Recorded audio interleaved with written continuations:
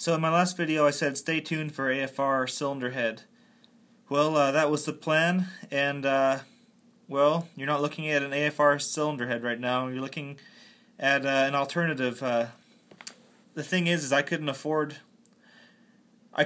justify spending so much money on a cylinder head like that because they just kept getting more and more expensive as I had been waiting to afford one. So this thing sort of fell into my lap, and well, here's what it is. It's a B&M 144 Supercharger, and it cost me far less than what a AFR cylinder head was going to cost me. And really, the reason why I wanted that cylinder head was my dyno day didn't go as good as I thought it was going to. I made a lot less power, and I think what it was is it wasn't my cam. It had something to do with my valves, which I'll be taking care of pretty soon, or valve springs I should say, but what it really had to do with my low compression, and I wanted something to boost that compression up, and what better way to do that with an additional 6 pounds of boost. And so this blower is used. I picked it up for $1,000, but the cool thing about this is that the rotors, the Teflon rotors, the Teflon strips on the rotors have been replaced, and the motor's been fully rebuilt. And even just turning this with my hand, you can hear it wanting to suck air, and I know I know it makes boost because it makes boost from just turning it with my hand. And you'll see here that you can see writing in it from when the last person who owned it put it back together. So I know that it hasn't been used since it's been rebuilt. And this whole, but the only thing is that this blower was made for a 302, and what I have in my Mustang is a 351 Windsor. So this lower manifold is not going to work as is. It's not something that's ready to run. So what I had to do is I had to buy some adapter plates from a company called Price Motorsport, and that's a small company in Indiana, and they make a lot of custom performance Ford applications. And here's what they made up for me. They made a set of adapter plates that's going to be sandwiched between my my narrow 302 manifold and my 351 Windsor block to make this blower work. It's made out of billet aluminum, and it came with a kit actually. These well, I'm going to put a link in the description so you can price them out yourself, but it was around $300 for these adapter plates and this valley tray, which is going to be, well, my intake manifold is going to be raised up about 1.25 inches now, and that means I'll be seeing underneath my intake manifold, and you'll be seeing my push rods and whatnot. So what this tray is, this is going to be tapped onto my block so that all of those goodies are going to be covered up, and I don't have to worry about any of that. They also threw in some the double intake manifold gaskets to use with these plates, which is cool.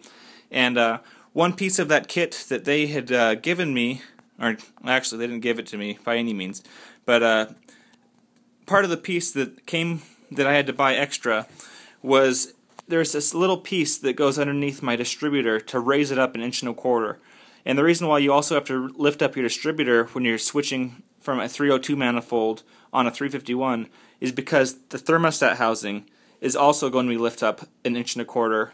And if you've got a large distributor like I do, I've got a large MST distributor, that thermostat housing is going to want to be inside that cap. So you have to raise up the distributor as much as you're raising up the intake manifold.